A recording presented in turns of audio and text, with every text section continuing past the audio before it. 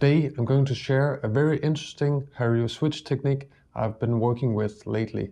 It's a super simple, very easy technique, so everybody can do this. It can be adjusted to fit the types of beans you're brewing, the capabilities of your grinder, and of course also your personal taste and preference. And it's so easy and simple to memorize, you won't have to look at your phone, which can be quite annoying the first thing in the morning. The reason I'm sharing this technique with you today is because I have a feeling that the Switch is going to get a little bit of a revival. So just in case you haven't seen it, Tetsu Kazuya, the guy who invented the 4-6 method, recently shared his new recipe in a Japanese video that got a lot of attention. And I think that's going to inspire a lot of coffee people to go in and give their personal take on how to best brew the Hario Switch. So if you don't have one already, I think now is a great time to pick one up. Anyway, I think Tetsu's recipe is really excellent and quite interesting. He brings in some new ideas, but it's not quite what I want from my coffee. I like it a little bit more extracted, and I also want a recipe that's a little bit easier to memorize. So first of all, with this recipe here, it's so simple that you won't have any problems doing it in the morning when you wake up, you haven't had any sleep and you're just super groggy, you'll be able to remember this. So this recipe here is designed to extract more, to be very consistent, and to emphasize those more fruity flavors that the pour-over coffee is usually famous for. So if I had to describe this recipe, I would kind of say it's the flavor of pour-over with the ease of use of immersion. But enough rambling, let's get to the recipe.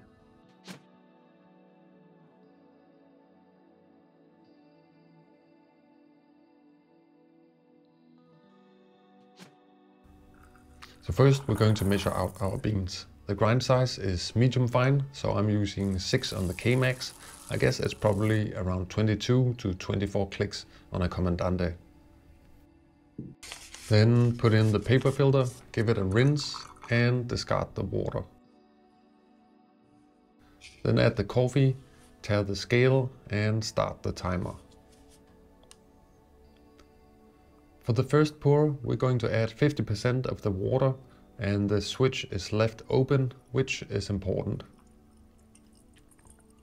So I'll just start in the center and circle pour to the outside, and then circle back in again. This is the pour that's going to extract all that brightness and fruitiness because it's such a big first pour. So I'm going to add 160 ml of water here, which is 50%.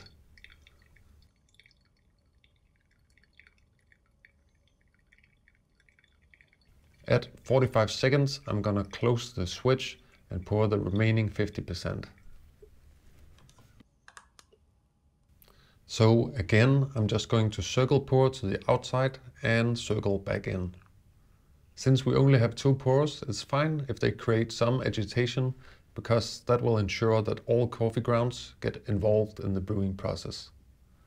So instead of using a spoon to stir, you use the stream. Now we're just going to let that steep for 2 minutes total.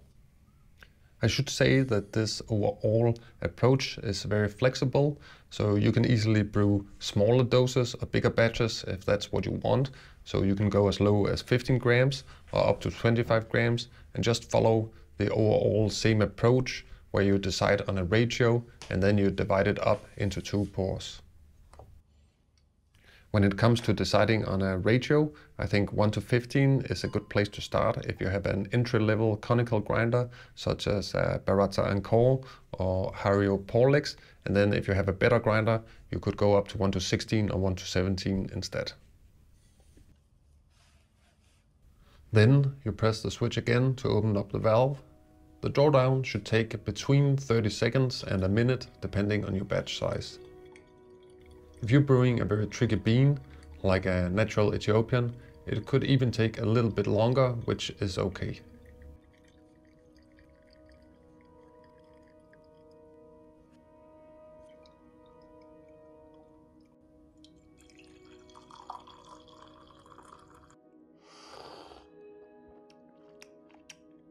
Just tastes like real coffee is supposed to taste.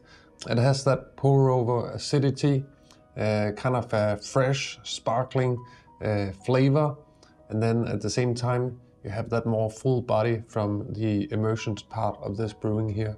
So this is a cup I can drink every morning, and I think for most people out there, they will probably have the same feeling once they start brewing with this method. So I guess you could probably call this a hybrid method, since you both have that very aggressive kind of percolation phase in the beginning that's really going to extract all that brightness, and then you come back in with that second pour, and that's going to ensure a fuller extraction. Also, as you just saw, this is super flexible, so if you want to change the ratio or the grind size, it's quite easy to do so while still retaining the core of the method intact. If this recipe seems familiar, it's because basically it's the same blueprint that I use for my AeroPress recipe, and then I'm just changing it over to fit this brewer instead. Of course, the flavors are gonna be quite different.